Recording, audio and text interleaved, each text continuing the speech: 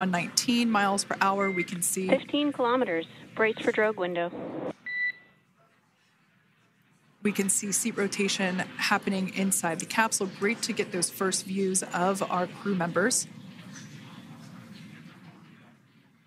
Once again, the capsules are going about 350 miles per hour when the drogues are deployed. Those drogue parachutes that we manufacture here in-house are going to slow the spacecraft down to 119 miles per hour.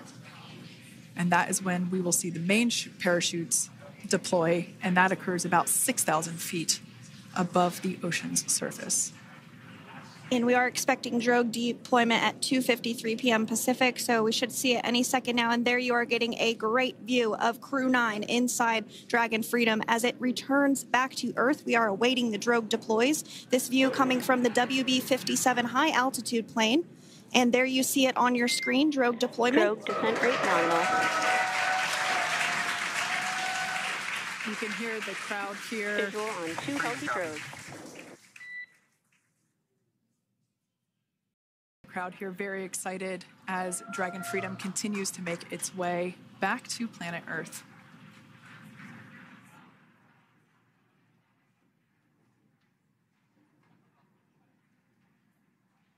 Next up, we'll stand by for the main deployment of the parachutes.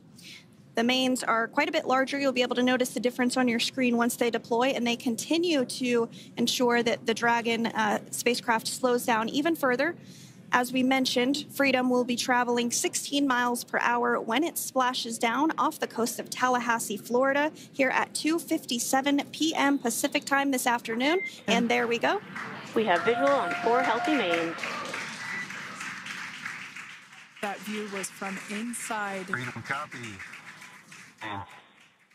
That view was from inside one of the buckets where the parachutes are located. So we see a great view there of the reefing on those parachutes. And as those main parachutes begin to inflate fully, 4 beautiful, healthy mains.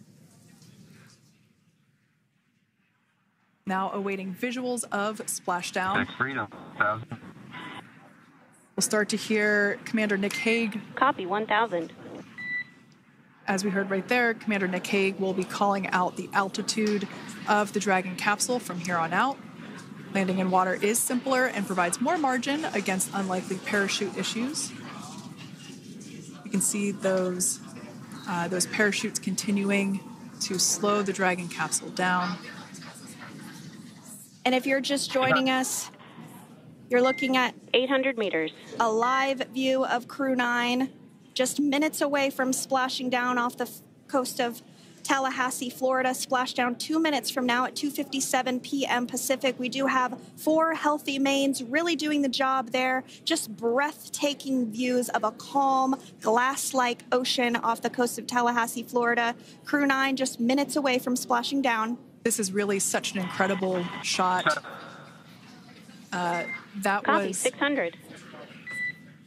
That was a live view from our recovery vessel, Megan, which is stationed a couple miles away from the splashdown site.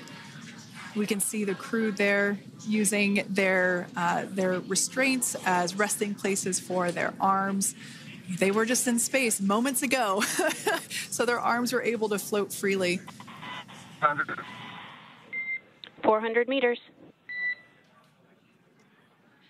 This is a gorgeous bluebird day here that we have for the splashdown of Crew 9.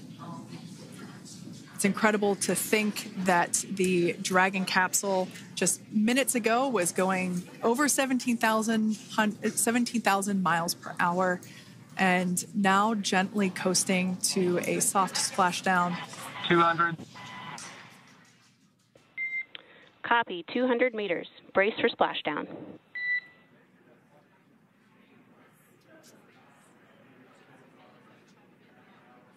As you can see there on your screen, continuing to monitor progress of the Dragon spacecraft.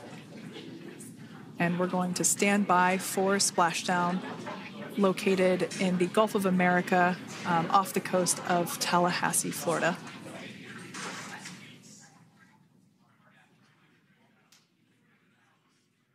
And And Splashdown, Crew 9 back on Earth.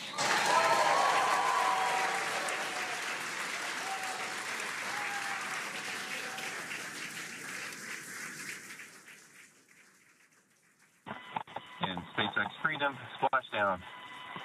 Good main release. Copy Splashdown. We see main chutes cut. Nick, Alex, Butch, Sunny, on behalf of SpaceX, welcome home.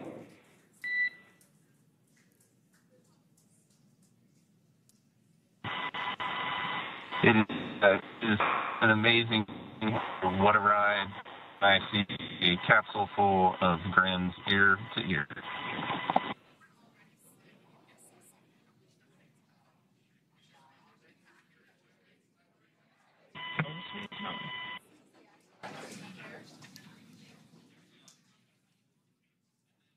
And as you can see on your screen, we have visual confirmation of Splashdown.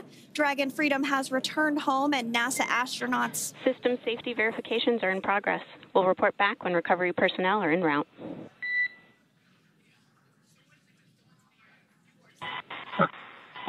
Understand.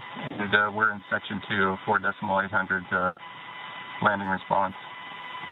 And looking for your words on if it is necessary.